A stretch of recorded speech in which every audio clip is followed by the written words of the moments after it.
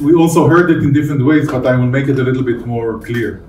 One thing is that this is not another skirmish between Israel and Hamas. This is, the way I see it, is a watershed event. It's a changing. Things are not going to be again as they were in the past. I think also Amos Gilad told you that very clearly. It's not that we are looking for any kind of solution, local ceasefire as we did in the past. It always turned out to be a mistake. Because the one thing we have to make sure, as it was said, that such barbaric acts and vicious attacks against Israeli civilians, this brutality will not be repeated. That's our number one element. The other element, I think that the main failure of Israel, we will go into an investigation of what happened and how it happened and why we didn't have pre-information. But the main concept, I think, that led to all the first block of the domino that fell, that created the fall, was the misconcept of it in Israel, ours, many of us, including myself probably, that Hamas is a political leadership that has an interest in the well-being of its own population. So I don't think that this is the case. And we thought that, okay, with a dual containment, one is deterrence on the military side, and the other is improving the life of the Palestinians in Gaza. We let many of them come to work in Israel. We let merchandise in. We created, and there was relative prosperity, by the way, in Gaza before the attack. So I think that this was a misconcept, because Hamas cares nothing about these elements. As I like to say, we went to sleep Friday evening with Hamas as a neighbor, and we woke up Saturday morning with ISIS as the neighbor. So it became from a pragmatic so-called terror organization controlling Gaza into a murderous, vicious terror organization that has nothing moderate in its way or nothing in its way of thinking that is less than extreme. And I think that this is a big thing that we learned. Now, as the way I see it, it's much bigger war. First of all, for Israel, it's a war of being able to survive in the Middle East. We live in a very tough neighborhood. In the Middle East, if you are perceived as weak, your life are going to be miserable. If people think that they can attack Israel, we will be attacked all the time. So vulnerability is not much appreciated, and we have to make sure that the people who have bad ideas about us are not able to execute them, and the first one will be Hamas. But it's very important also beyond Israel. I think this has also a domino, a ripple effect that can go in the Middle East, because if the jihadists around the world, especially in Middle East or West Asia, but also in other places in the world, also in South Asia and some places, there are still people who have this ISIS ideology inside, even if it was suppressed by the American attacks and everything, so they were dispersed, they were weakened, the ideology is there, and some people are there. So if there will be the perception that the jihadists, in this case, Hamas, is winning against one of the strongest countries probably in the Middle East, it might fuel unrest in other parts. And this, I think, we share the wish to prevent it. The role of Iran, General Gilad spoke about it, the role of Iran behind it. If we go to Hamas, we were surprised, it's not a secret, we were surprised by the attack, so now we will go back and look at the planning. But for years, Iran was financing, training, and equipping Hamas for a very long time. So this is no secret, regardless if now we know if they are connected to this operation. But this is, of course, very simple to see that Hezbollah, the proxy of Iran in Lebanon, is immediately coming into action and starting to threaten Israel and harass Israel and create skirmishes on the border with Israel in order to deter us from harming the other hand or organ of Iran, which is Hamas. You see that the Houthis, everyone knows that the Houthis are Iranian proxies. The Houthis started to shoot at Israel. Something I saw that Americans intercepted, an American destroyer in the Red Sea, but about 20 UAVs and cruise missiles together. So they activated Houthis yesterday from Syria, and I wouldn't be surprised if it's Shiite organizations there, another organ of Iran. And it's not a secret because the Iranian foreign minister less than a week ago was in Beirut and had a meeting with Hamas, Hezbollah, and Islamic Jihad, Palestinian Islamic Jihad. So they are coordinating that. Also, the Iranians are threatening. Iran is very much behind it. And it was a question here that it's quite clear that one of the motivations they see, there is the Middle East, West Asia, is changing in the last 3 years. From the Abraham Accords, there is a change of concept. When UAE and Bahrain started, and then Morocco later joined, signed peace agreements with Israel.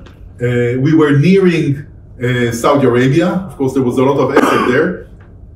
We had the I2U2, which involves also India, the economic outcome of the Abraham Accords, you can call it, which is the two I's is India and Israel, the two U's are UAE and the US. And this is a very strong plan. And also, the IMEC, the idea to create a corridor coming from India through Saudi Arabia, Gulf Saudi Arabia, into Jordan and to Israel and to the Mediterranean. So it's another path. I think that Iran and others do not like these ideas. You saw that there is also a realignment of the world order. This is another element that we see here.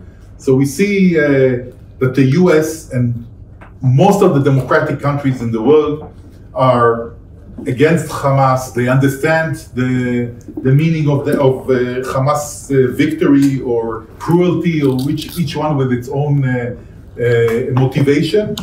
And you see other countries in the world that other major powers that were less condemning or even more supportive sometimes of Hezbollah.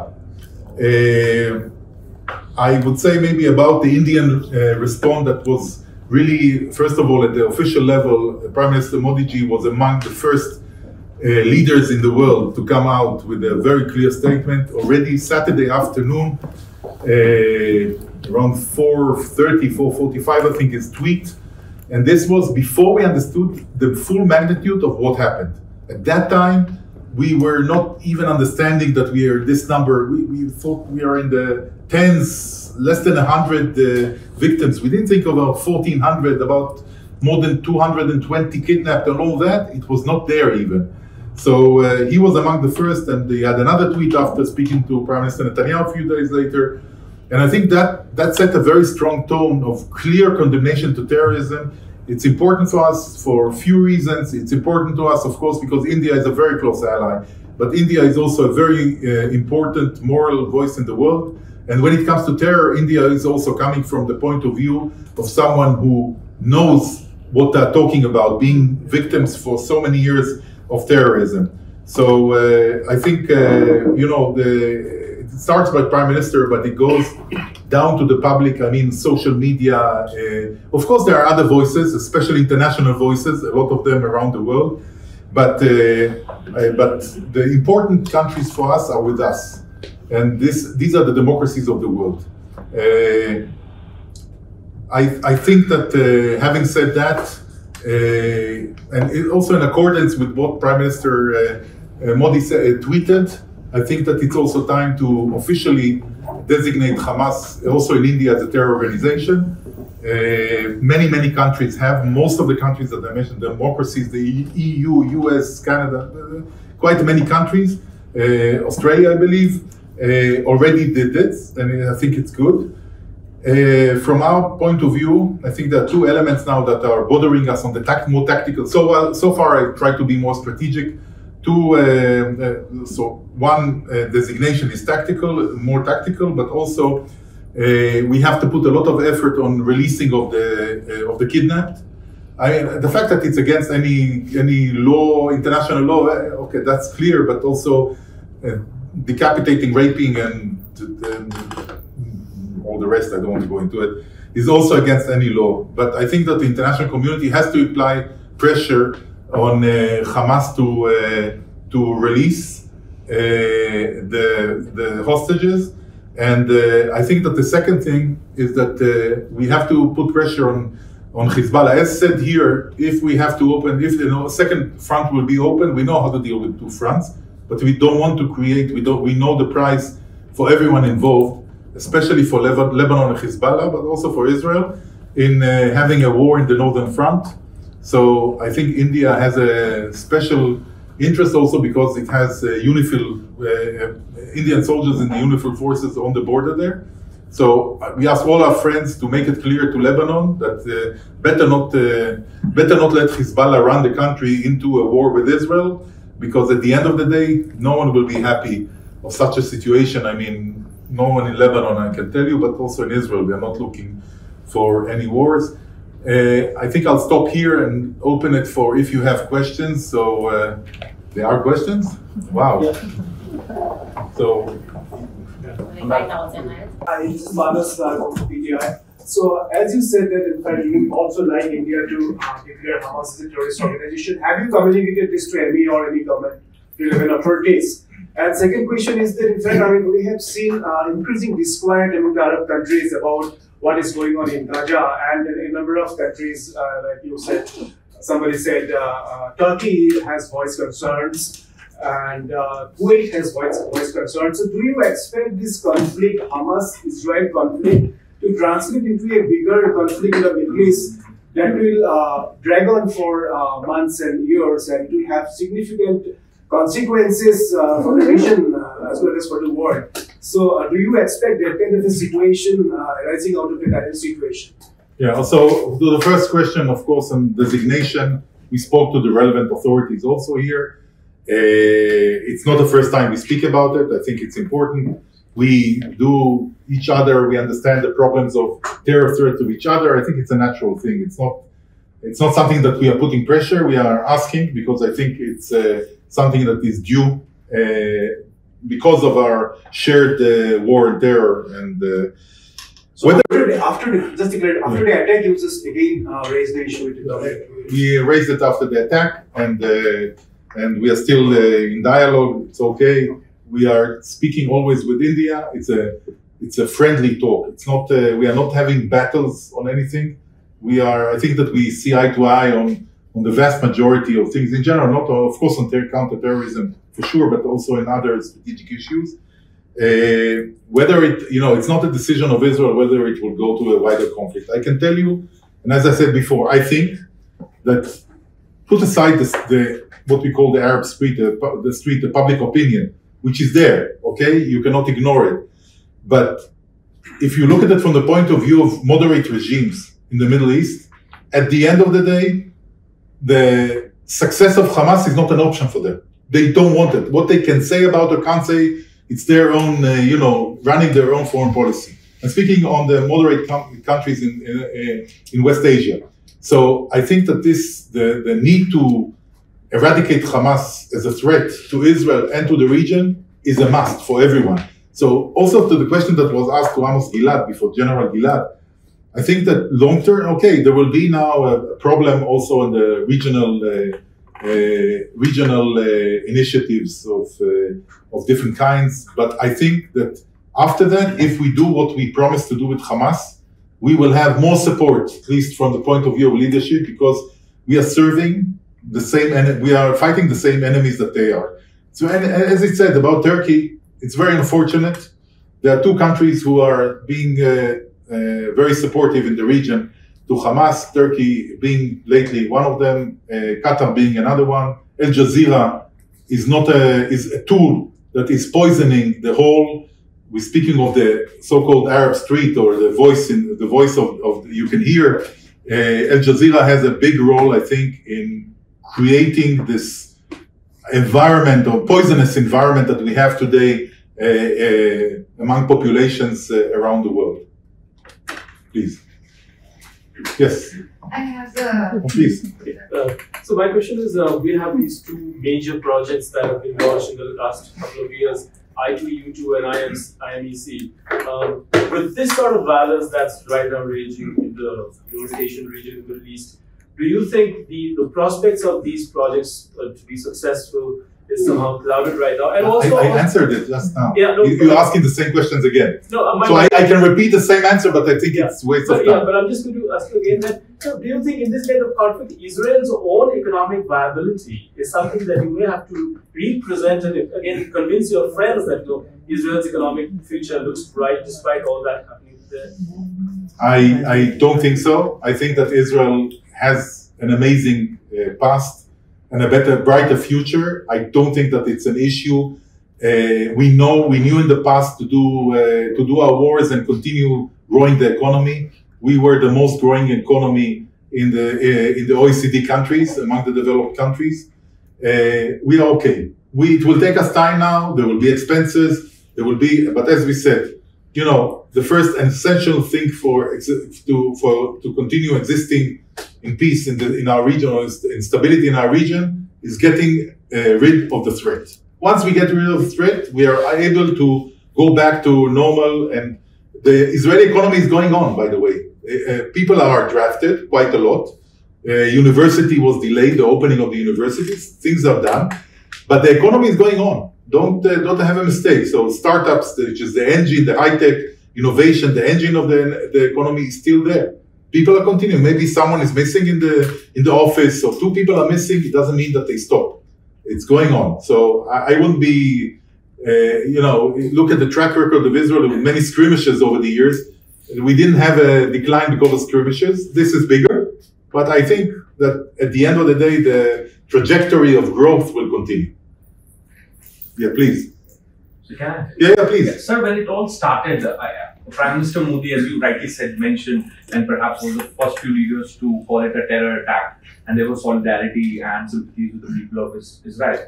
The solidarity is still there, sir, but what we are witnessing as far as the government of India's position is concerned, they have also started talking more about the humanitarian crisis, and perhaps the aid was also sent to Palestine. Even the Prime Minister Modi spoke to Mohammed Abbas, also the head of the state of Palestine. So how do you look at this? And in fact, yesterday also in United Nations, India has presented both the sides and also reaffirmed the stand of the two-state solution, which is a long-standing position of India. So there has not been a change in position as far as India is concerned in rest of the world. Do you see that the attack on the hospital was a turning point in this war, and perhaps the narrative that Israel was enjoying has gone to the other side? So it's a great question. First of all, what we need is to separate between the counterterrorism, where Israel is very determined, where India is 100%, I think, supporting us in the need of countering Hamas as a terror organization. There is no dispute.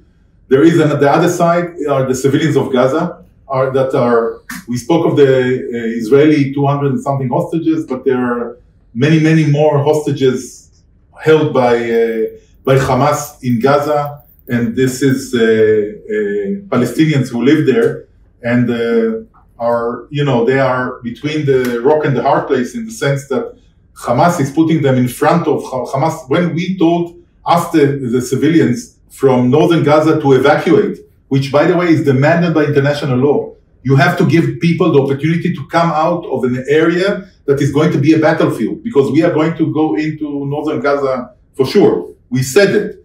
So Hamas were stopping them, threatening them, doing roadblocks, and even probably shooting them. So we know that. We have also evidence for that. It's not something in the air. So they are, in a way, they are caught there, and it's a big tragedy, and everyone wants to help them and make their lives reasonable. It's not easy, it's not simple, but we are there. We are sharing the same idea. That's why we are letting some supplies go in. Even supplies, by the way, some of them that by international law, we are not supposed to we are allowed not to let in supplies that might be used against your own civilian population. So anything that is connected to Hamas, and you know what Hamas did. UNRWA itself, the UN agency, tweeted that they took from them, stole is a strong word, took 500,000 liters of fuel. And you know what they need the fuel? I mean, the fuel was supposed to go to hospitals for the water desalinization, for all these targets. Why did they take them? Because they need them for the rockets and for the tunnels. They pumped air into the tunnels. And this is exactly the problem that there is. The population is hijacked.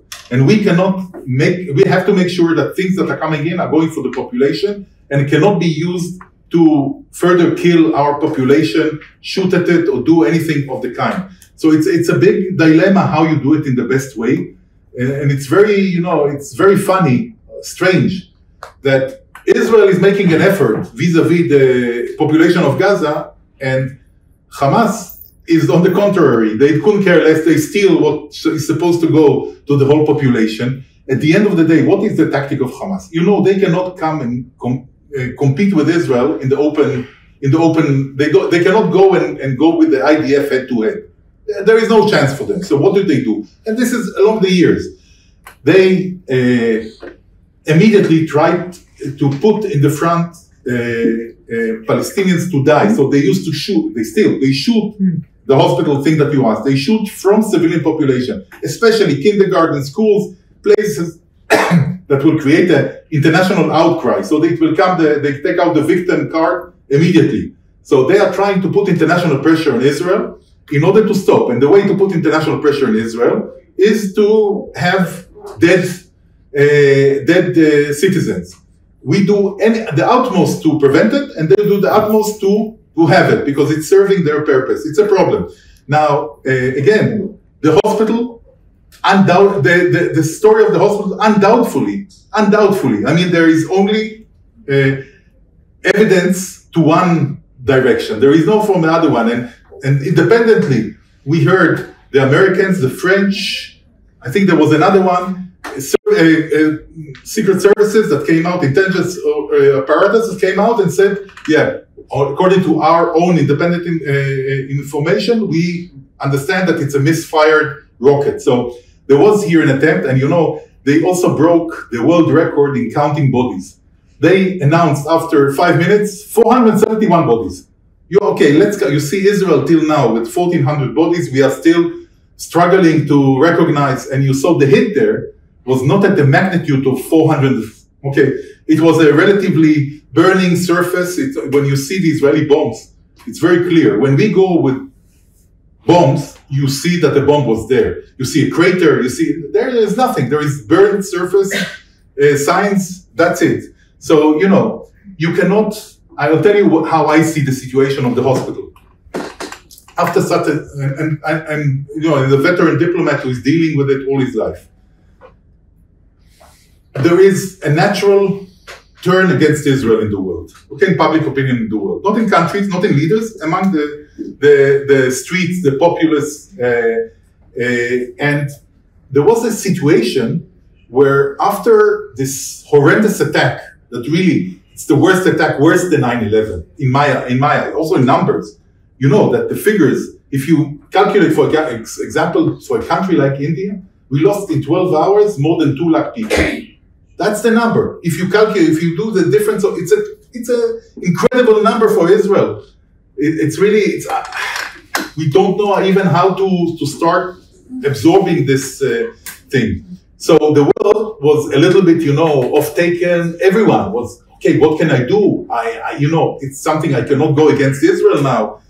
And what happened is that they looked for the first opportunity, and this was the hospital, which was a disinformation by Hamas, but they took this first opportunity and ran with this opportunity, all these people. And now they know the facts. So some came out, BBC they fixed it in a way. New York Times was a little bit stronger. Each one, took back from accusing Israel and not understanding that when Hamas tells you 5 minutes afterwards was Israel, 475 dead, 471 dead, it's probably false.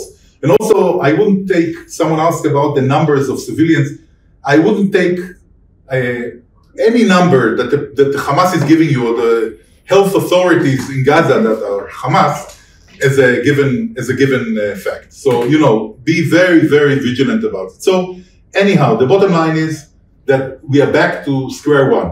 Those who are against terrorism and see Israel as fighting terrorism are with us. Those who felt uncomfortable are not with us, because they were not with us also to start with.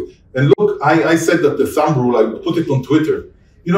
When people come and criticize this humanitarian situation in Gaza, do one very simple thing. Scroll down their whatever, Twitter, the feed, go down to October 7th. If they, on October 7th or around it, they took an unequivocal, clear condemnation, they bought the moral right to speak now about Hamas and other victims. If they did, and Prime Minister Modi was one of them, I said the same evening, very clear condemnation. If they didn't, they lost it, because it's clear to start with, they don't see our death or our this barbaric attack is equal. For them, it's all about their own views about the Palestinians in Israel. And Secretary General, it was asked here about his view, and they said the IDF spokesperson said that it's more fit that the Israeli Ministry of Foreign Affairs will answer. I will give you an answer also about that. I think that the worst thing that people can do, and I said it from the beginning before he did it now this terrible way, there is no justification, there is no background, there is no context for killing 1,400 people in their houses, burning families, cutting limbs, raping, decapitating, whatever. There is no justification. You cannot put it in a context. There is no context for that, because we are not human. If we put some context to explain why it's justified, because if you say that there is a context, it's justified in a way. It cannot be justified. It will not be justified. And that's why we are furious about all the people who are trying to condemn it, okay, in a way that is giving it a context. In a way, they're supporting terrorism. There is no other way to describe it. If you try to explain the motivation of a serial murder, I think Ohad told me today, yeah, he was abused by his parents, okay? And so this justifies that he now has to kill 20 people because his parents abused him? This is utter, it's ridiculous, unacceptable, and that's why we were furious. If you have a concept that Hamas is deterred and wants to be responsible and take care of its own population, that was the big misconcept we had. Not understanding that it's an extremist ideology. You must read the covenant of Hamas. They speak of not accepting Israel and destroying Israel. And they say, from the river to the sea, what is the river? To Lebanon is of Hezbollah and Iran. It's not our decision. They are in war, by the way, with us. Yeah. But they are in low level of war. They are shooting only around the borders, rockets and anti-tank rockets and things. They are not going deep into Israel. Once they go deep, it's a different ball game. So this is up to them. And the other question was? China. Yeah. I didn't see the change of position of China. And again, from day one, I would have appreciated that countries, and as I said, on October 7, you condemn terrorism because it's unacceptable, this brutality and this kind of terrorism. Then you can start going into being more subtle about your position, where do you think you can go. But, even we are speaking all the time, and people are speaking of two-state solution. We are in a situation when Gaza, from 2005, is an independent state, not connected to the Palestinian Authority in any way. Israel left Gaza in 2005. We took out 10,000 Israeli citizens living there. We dismantled the 20 communities there. And we went out. There is no occupation of Gaza from 2005. What happened afterwards, 2 years later, they had elections of the in Gaza. Hamas won the elections. 2006 it was the elections? Yeah. 6. 2006 there were elections. In 2007 they kicked out by force Palestinian Authority, throwing very famous pictures, throwing them from rooftops and everything. So from 2005 Israel is not there. From 2006 Hamas is in control. We are not there. We are not occupying. We don't want anything to do with them. We were trying to engage. We don't owe them anything. It's an international border. I can let them, or I cannot let them bring in stuff. They have a border with Egypt. As it seems, someone wrote on the internet very wisely, they said, it's very strange that their rocket supply is never finishing, but they have a problem of water, they have a problem of oil. It tells you that maybe the priorities, how they prepare themselves, what is important for them. And this is part of the very unfortunate situation that we deal with. Joe Biden understood from minute one that it's a different ballgame. You know, for the first time, you see the Americans in speed of light, not condemning, of course, sending their fleet to the Eastern Mediterranean, sending a message here to Iran, Hezbollah, don't escalate it. I mean, they did it in a speed. Look, we had from democratic countries, we had a flow of all the leaders coming for solidarity visits into Israel. Biden himself, Blinken, his Secretary of State, German Chancellor, British Prime Minister, Australian foreign. So there was a big wave of visits. You understand that they get it. They get it that we don't want to be again in this so-called Arab Spring thing that we had before, that we have to stop it. I think that's very clear. I think that some other countries, they understand they need to fight terrorism, but they have probably bigger considerations of superpower competition and everything. So the reactions are not only calculated according to what's happening in this small war, small because we are very small, and Gaza is small war, but between the forces of light and the forces of darkness. And this is what we have to understand. And I hope that now maybe, and comments that were made here, that countries are understanding that, yeah, they have the geostrategic consideration, big countries, but the real thing on the ground is that they themselves might have repercussions from, if we escalate now, if we are not doing what we need to do, there will be also a price for them to pay. I hope that it's these changes that you said now about the superpowers in the world, I hope this will also continue in the understanding that we have to be united and eradicate these jihadists from Earth. Fired and one misfired were shot at Israeli population. No, they don't try even to hit anything that is not civilian population. They're looking for big concentrations, big communities, cities, because they want to kill as many Israelis as they can. We are all the time trying to prevent it, to prevent Israeli and Palestinians of being harmed. That's the reality of life. I mean, they have the interest in order to have international cry and to stop us by international pressure. This time it's not going to work. We are going to the end because we don't have an alternative. If we want to survive in our region, we have to take it to the end. We have to finish their capacity to threaten anyone in the world in the near future. But we are doing the maximum to minimize the civilian casualties on the Palestinian side. That's our attempt, and a lot of efforts are put into it.